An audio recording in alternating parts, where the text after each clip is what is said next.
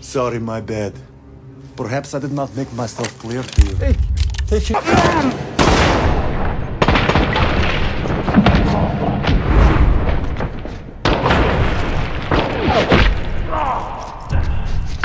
Jean-Claude Van Damme.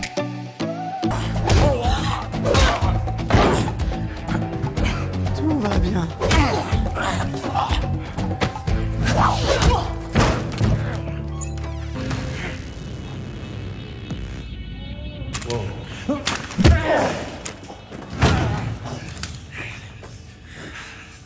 Tell him to bring back my daughter right away.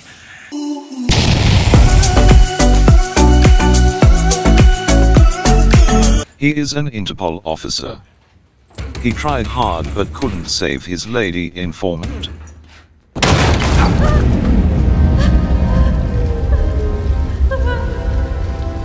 Now he protects the dead informant's son, Jaden.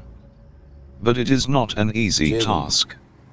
Lots of things going on here. I get it. The kid himself is an unhappy, rebellious teen. Other issue is the kid's forever hostile gangster uncle and his goons. Besides, the Russian gangs are trying to invade Koreatown. Here director James made an average action movie. As usual, Van Damme done one of his typical role.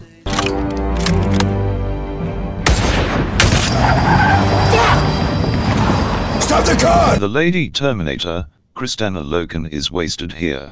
You like me more than that grumpy Russell Hatch. Peter J. as the main antagonist was bit intimidating and impressive. Spencer Breslin as the goofy neighbor was entertaining. Oh shit. Okay. What's up, man?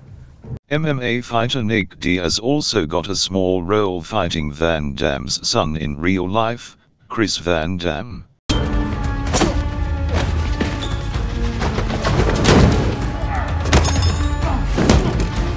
Sticky Fingaz and Emerson Min were also in the cast. Walk-on roles done by Eric Roberts and Cynthia Rothrock, I don't know why.